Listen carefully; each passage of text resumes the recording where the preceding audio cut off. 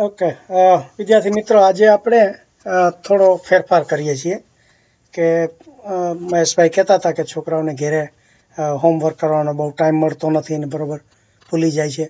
તો આપણે એમ કરશું આજે કે જે મારે ભણાવવાનું છે હું પહેલાં ભણાવી દઈશ અને તમને એટલે અડધી કલાકમાં ભણાવવાનું છે એ ભણાવી તમને મોકલીશ. તમે અડધી કલાકમાં જોઈ લેજો, સમજી લેજો અને પછી બાકીનો અડધો કલાક છે હું તમને પ્રશ્નો પૂછીશ.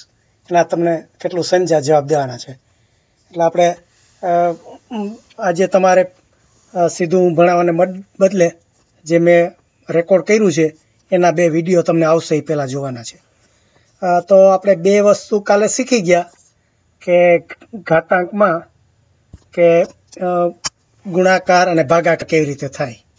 જે ઘાતની સંખ્યા હોય એમાં આપણે શીખ્યા હતા કે ગમે તે જે આધાર હોય, ધારો કે 5નો આધાર હોય ને એની માથે 3ની ઘાત હોય અને એને આપણે 5ની માથે 2ની ઘાતથી ગુણીએ તો એ જે આધાર સરખો હોય તો ઘાતની ઉપરનો સરવાળો થાય. અને આ તો 5ની માથે 3 ને 2 સરવાળો થયો એટલે 5ની માથે 5ની ઘાત થાય.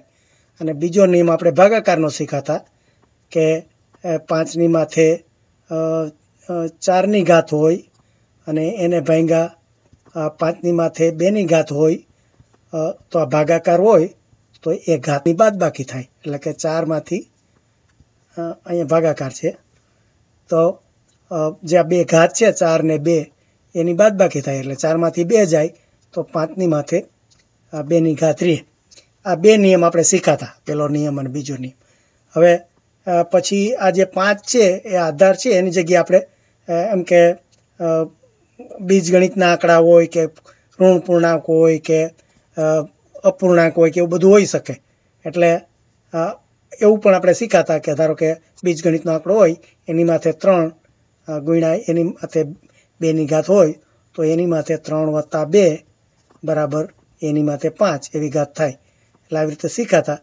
અને એ ઉપર પણ ઘાતાંક જો આંકડાને બદલે જો બીજગણિતના સંખ્યા હોય કે એની માથે એમની ઘાત અને એની માથે એનની ઘાત હોય તો આપણે બીજગણિતમાં લખી શકીએ કે m વત્તા n થાય એની માથે. એટલે કે m અને n છે એ ઘન પૂર્ણાંક હોવા જોઈએ. એ છે એ ગમે તે ઋણ પૂર્ણાંક કે બીજગણિતનો આંકડો કે ગમે તે હોય. ને એવી રીતે mની માથે m હોય અને એને ભાગ્યા જો આપણે એની માથે n કરીએ તો બાદબાકી થાય તો એની માથે m માઇનસ n. આટલી વસ્તુ આપણે પહેલાં શીખી ગયેલા. હવે એથી આગળ વધીએ છીએ કે ઘાતની ઘાત એટલે શું. હવે પહેલાં આપણે સાબિત કરશું કે ઘાતની ઘાત એટલે ધારો કે આ 5 છે એની માથે આ 3ની ઘાત હોય અને એની માથે પાછી 2ની ઘાત હોય તો આ તો શું કરવું. તો આપણે પહેલાં તો એક વખત સાબિત કરશું, પછી દર વખતે સાબિત ના કરવું પણ પછી તમારે જે આવે એ યાદ જ રાખવાનું. એટલે તમારે જેવી રીતે કે તમે સ્કૂલમાં આવો ત્યારે તમારા જન્મ તારીખનો દાખલો માગે, પછી કાયમી રહે જ. પછી તમારે દર વખતે આવો ત્યારે કંઈ જન્મ તારીખનો દાખલો આપવો ના પડે. એવી રીતે આપણે જે સાબિતી છે ને આ પહેલી વખત હું કરાવું છું, પછી આપણે એનો જે જવાબ આવે એ કામે યાદ જ રાખવાનો કે ભાઈ ઘાતની ઘાત હોય તો શું કરવું. બસ એટલે આપણે પહેલાં સાબિતીથી ચાલુ કરશું કે 5ની માથે 3ની ઘાત હોય ને એની માથે 2ની ઘાત હોય તો શું કરાય. તો કે પહેલાં તો આપણે આ જૂના નિયમ પણ શીખ્યા કે જેટલી માથે ઘાત હોય એટલી વખત ગુણવાના. એટલે જો આ 5ની માથે 3ની ઘાત છે તો 3 વખત ગુણ્યા કે 5 5 3 વખત ગુણ્યા. અને પાછું કીધું કે પાછી એની માથે 2ની ઘાત છે તો શું કર્યું કે પાછા એને 2 વખત ગુણ્યા. એટલે કે 5 ગુણ્યા 5 ગુણ્યા 5 અને એને 2 વખત ગુણ્યા એટલે પાછું એ 5 ગુણ્યા 5 ગુણ્યા 5 એટલે આ બધું થયું. તો હવે આને તમે જુઓ આ બધા ગુણાકાર 5 કેટલી વખત 1 2 3 4 5 6 વખત થયા તો 5ની માથે 6ની ઘાત થઈ. તો જુઓ જો આપણે શું પહેલાં હતું કે 5ની માથે 3ની ઘાત થઈ એની માથે 2ની ઘાત.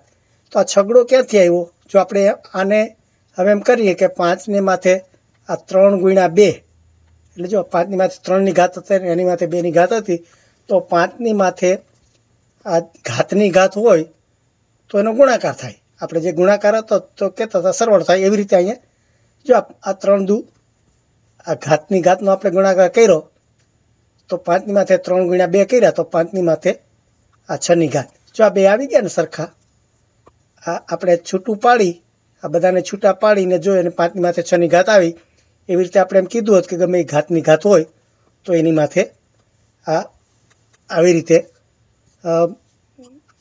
ગુણાકાર કરવાનો. બસ આ નવો નિયમ કે આપણે આધાર ગમે તે હોય એટલે કે એનો પાયો ગમે તે હોય આધાર, પણ એની ઘાતાંક જો ઘાતની ઘાત હોય તો એનો ગુણાકાર કરવાનો. બસ એવું નવું શીખા. તો આ જે પાંચડો છે એ આધાર છે, તો એ પાંચડાની જગ્યાએ હું 1/2 એવી ગમે તે એક અપૂર્ણાંક સંખ્યા મૂકું, એની માથે 3ની ઘાત કરું, એની માથે 2ની ઘાત કરું તો કેમ થાય? તો કે બસ એમ જ આપણે શીખાતા કે આનો આધાર છે 1/2 છે અને આ 3 ને 2 છે એ ઘાતની ઘાત છે, તો 3 ગુણ્યા 2.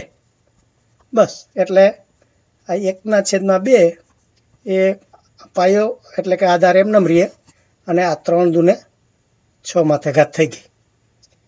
એટલે આ નિયમ આપણે જે શીખ્યા કે ઘાતની ઘાત હોય તો ગુણાકાર કરવો, બસ એટલું જ. પછી આપણે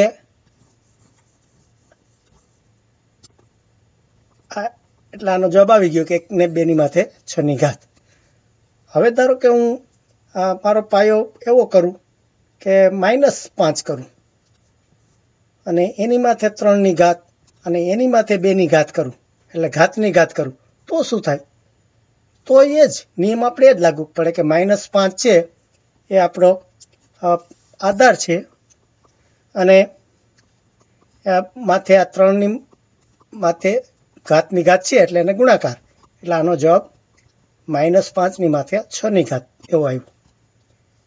એટલે આપણો આધાર છે એ ગમે તે ફેર્યા કરે પણ આ નિયમ ઉપરનો જે ઘાતની ઘાત હોય તો એનો ગુણાકાર થાય, એ નિયમ લાગુ પડે. હવે ધારો કે હું બીજગણિતનો આંકડો લઉં કે મારે એમ હોય કે આ એ છે એની માથે 3ની ઘાત અને એની માથે 2ની ઘાત, તો શું કરાય?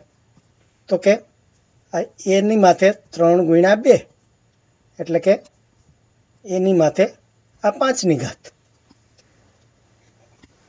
એટલે આવી રીતે આપણે આધાર ગમે તે જાતના હોય તો પણ એનું નિયમ આ એક આપણે શીખાય લાગુ પડે. હવે આ 3 ને 2 છે એને પણ હું જો બીજગણિતના આંકડા લઈ લઉં, એટલે કે હું એમ કહું કે એની માથે mની ઘાત અને એ બધાય માથે પાછી nની ઘાત એટલે કે ઘાતની ઘાત, આવું હોય તો શું થાય? તો કે તો એ જ નિયમ કે એ આપણો આધાર છે, આ m ઘાત છે ને n ઘાતની ઘાત છે, તો કે m ગુણ્યા n. બસ એટલે આવી રીતે. પણ આ શરત કે એ છે એ આપણે